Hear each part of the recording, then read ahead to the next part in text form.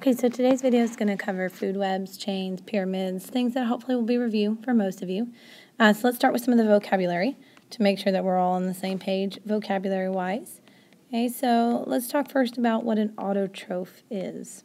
Okay, so remember, auto is self, troph is nutrition. Okay, so autotrophs are they are self-feeding. They produce their own nutrition. Okay, another word for an autotroph is they are sometimes called the producer of the food chain or the web. Okay, so they produce all of the food energy that's going to be used throughout the entire food web, the entire food chain. Okay, so that's where their producer status comes from. Again, they're producing the food energy that's going to be used throughout the entire food chain or food web.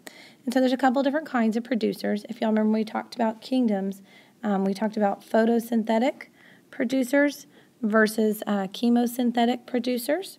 So up top here, we have a couple of pictures of photosynthetic producers.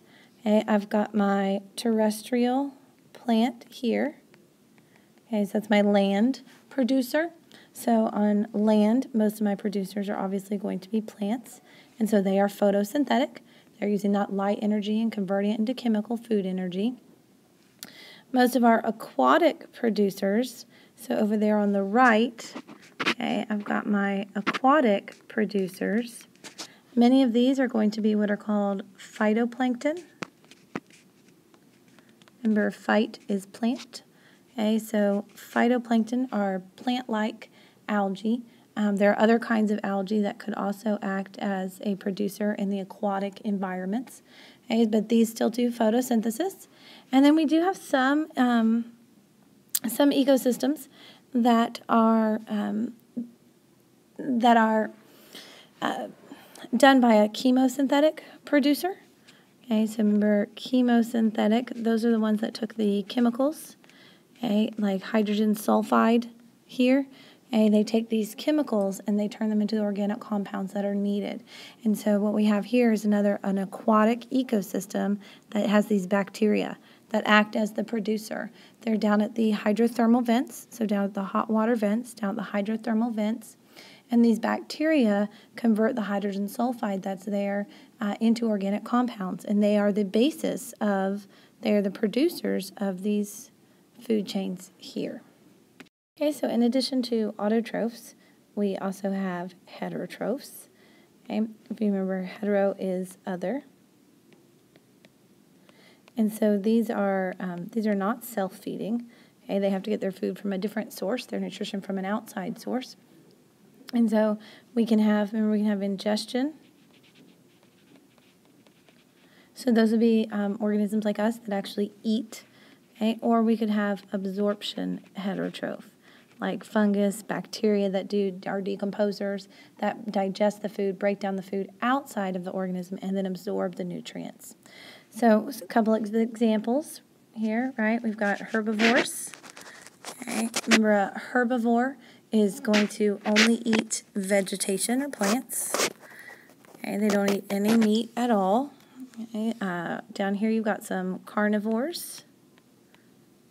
Remember, carnivores are meat eaters. They only eat meat, so they don't eat any plants.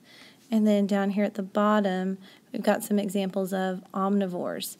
And remember, omnivores are going to eat plants and meat. So these are what are going to round out the rest of our food chains and our food webs, are these different kinds of consumers. Okay, so a heterotroph is also a consumer. Okay, and the last term, vocabulary-wise, that I want to look at real quick with our food chains and food webs is going to be a decomposer versus a detritivore. Okay, so a decomposer is going to digest. It's basically going to be, this is going to be an absorption heterotroph.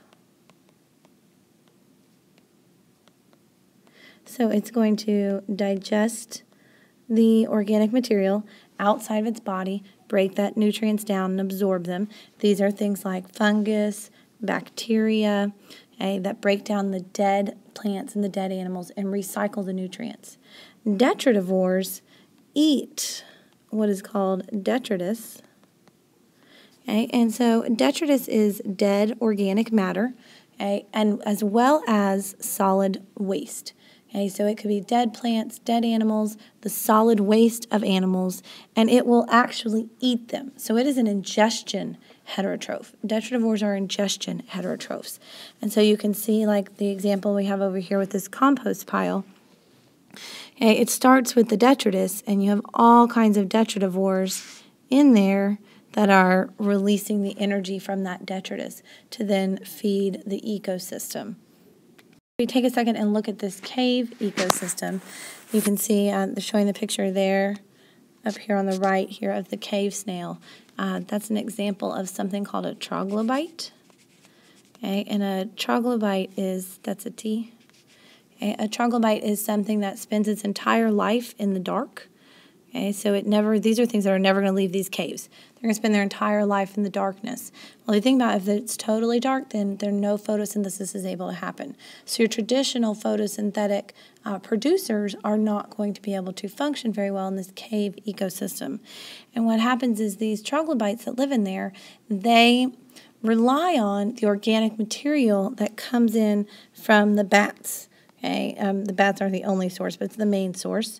Okay, so the waste products of the bats, the organic material that they bring in, the guano there is the waste product of the bat. These troglobites then they act as detritivores, and so they will eat this organic material, this detritus, and that's what's going to fuel that entire ecosystem. You can see it happening here in this eco pyramid. Many of you remember we have different levels of the food chains. These are what are called our trophic levels. Remember, troph means nutrition, so these are our nutrition levels. And we're talking about nutrition levels, we're referring to our chemical nutrition. And so our food web here, a chain that I have an example of here, we're not going to start with the sun, that's not chemical nutrition. So I'm going to start with my producer, which is the grass. So that's my first trophic level, is the producer level. Our second level is going to be the primary consumers, or the herbivores. So that's actually labeled number 1. Okay? And like I said, this is our primary consumers, or herbivores. So this is our first consumer in the food chain. Okay? So our next level then, number 2 here, so it's our third trophic level, but it's only labeled number 2 because that first level is named P for producer. I know it makes it a little weird. So the third trophic level there is labeled number 2, and this is going to be our secondary consumers. Can't spell.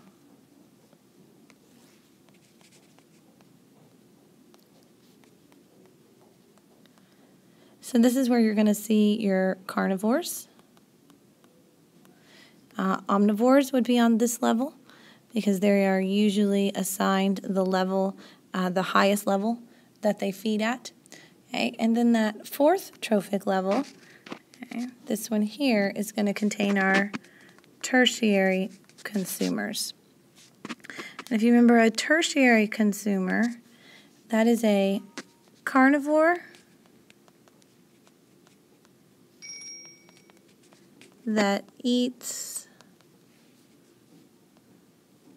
other carnivores.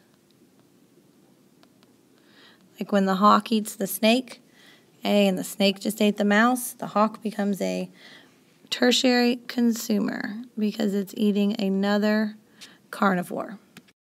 Very rarely, you may see another level with what's called a quaternary consumer. Okay, a quaternary consumer, again, is going to be very rare because very rarely is there enough energy to support that fourth level. So that would be a fourth consumer level. Again, that can be very rarely supported due to energy, and you'll see that in just a minute with the amount of energy that's passed from level to level. So if we pause just for a second and we apply what we just did to an actual food web, and then we've got our P, our producer level down there. Okay, the cricket is our herbivore, right? That's my primary consumer. My mouse is both a primary consumer as well as a secondary consumer. So he would normally be labeled as a secondary consumer on that trophic level wise, though, puts us on that third trophic level, okay, to be named the secondary consumer. Okay, a snake would be a secondary consumer. The lizard is a secondary consumer, right, because they're carnivores. An insect may not seem like meat, but they are meat eaters by eating the insect. Okay, and then the hawk is a tertiary consumer because it's a carnivore eating another carnivore. Remember, too, what your arrows represent? Okay, your arrows represent the flow of energy. Okay, and so they always point into the mouth of whatever is doing the eating, okay, because energy is flowing from the snake into the hawk. Okay, so the arrows in our food chains and food webs represent the flow of the chemical energy. Okay, so let's take a second and look at energy flow. Okay, so only approximately 10% of energy is transferred to the next level. So from producer to primary consumer, 10%. 10% of the energy from the primary consumer gets transferred to the secondary consumer. The majority of it is lost as heat. During digestion and chemical reactions, most of it is going to be lost as heat during digestion. So if you look, for example, at this energy pyramid that we have here, down at the bottom with the producers, I've got 100% of the energy. Well, only 10% of that energy is transferred to the next level. Okay, so move my decimal point over one place, I get 10% of the energy is available for the primary consumers. So the primary consumers need to eat a decent amount of plant food to be able to sustain themselves because they only get 10% of the energy that the plants had. Well, the carnivore that is coming up next that eats the herbivore and doesn't eat any plant only gets 1% of the original energy from down here with the plants because each time only 10% is being passed up. Okay, so only 10% of 10 is only going to be 1. This hawk up here, this owl, it's only going to receive 0.1% of the original 100% of energy that came from the plants. This is why our tertiary consumer, it's one of the reasons why they're usually fewer in number, because they have to eat a significant amount, and if there were large amounts of them, there wouldn't be enough prey for them to be able to sustain their population. Okay, so let's look at some ecological pyramids. So we've got 3 basic kinds of pyramids. Okay, I've got an energy pyramid. This one over here could represent a biomass pyramid. And this one down here could represent a numbers pyramid. So an energy pyramid is going to show the relative amounts of energy available at each trophic level. Okay, so these big numbers over here would tell you what trophic level they're at. And you can see my energy is listed here, okay, and it's listed in kcals.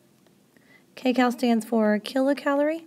That is the most common unit of energy that you would see when we're talking about ecology things. Okay. So for instance, in this particular system, the grass has 10,000 kilocalories of energy. And so the next level only gets 10% of that. So now I'm down to 1,000. I only get 10% of that. I'm at 100 kilocalories, the snake at 10, the hawk getting just 1 kilocalorie of that original 10,000 kilocalories of energy available. So that's your energy pyramid. Your biomass pyramid is going to show relative amounts of biomass at each trophic level, and biomass is essentially just mass of the organisms. And as a general rule, producers will have the biggest mass, and as we work our way up, the carnivores, the tertiary consumers, they have a smaller mass as a general rule. We're going to look at some exceptions in just a second. Same with a numbers pyramid. A numbers pyramid is just going to tell us how many. Okay, so how many of each organisms are at each trophic level, and as a general rule, we're going to have more producers than we do tertiary and secondary consumers, mainly just because they need to produce the energy to sustain the entire food chain. So let's look at a couple of exceptions to that. Occasionally, we may see a pyramid that looks a little strange. Okay, it's got down at the bottom is significantly smaller. Unlike your traditional pyramid where the base is always the biggest. And some places where we may see some exceptions to this would be with, if you think of let's talk for a second about a biomass pyramid. Okay, so I've got a biomass pyramid, okay, and it's aquatic. Well, my number one producer in the aquatic ecosystem is phytoplankton, and phytoplankton is a microscopic organism. So there may be tons and tons and tons of them. Okay, so this would be your numbers pyramid for it up there, your traditional pyramid, an aquatic ecosystem. Tons and tons and tons of these microscopic organisms.